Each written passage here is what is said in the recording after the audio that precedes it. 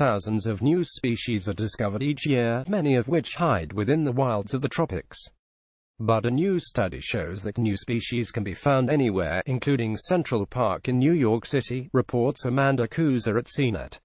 A very particular fly, Themira Lohmanus, has been found hiding under the noses of New Yorkers all this while. Yuchen Ang, lead author of the study published in the journal ZooKeys, says in a press release. First found off Harlem Meer in Central Park, it can only breed on duck dung. The species was actually discovered in 2007 in New York City, but it was mistaken for a different already known species. A recent genetic analysis, however, suggests the fly is actually an unknown member of the Themira genus. Researchers dubbed it Themira Lohmani in honor of City College of New York entomologist David Lohman Later. Surveys also found a new species living in Prospect Park in Brooklyn.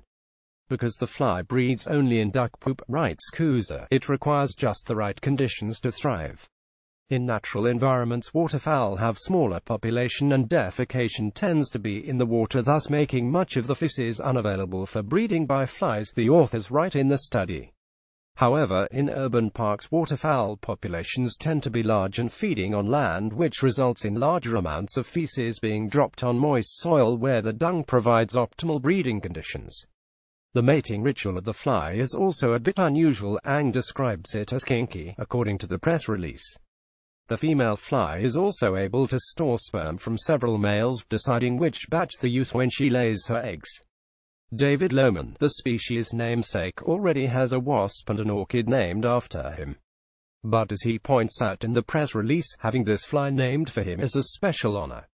It's not terribly novel to have species named after oneself, he says.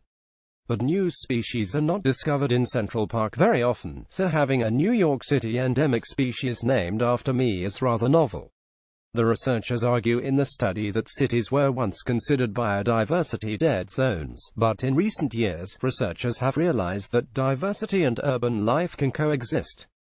Themira Lohmanus exemplifies how little we know of our natural world even within densely populated cities, the authors write. Though urbanization can certainly be detrimental to invertebrate diversity and abundance, it appears that not all species are affected, particularly those associated with humans. Anthropogenic actions can produce an abundance of unique microhabitats that are rare under natural conditions, they write. It turns out this is not the first and may not be the last species discovered in the Big Apple or other urban areas. In 2011, researchers discovered a new species of tiny native bee living in the Brooklyn Botanic Garden, and in 2014 researchers discovered a new type of leopard frog in the marshes of Staten Island, which was the first new amphibian found in the U.S. in 3 decades. In April 2016, a biodiversity study in Los Angeles found 43 new species of flies in the city.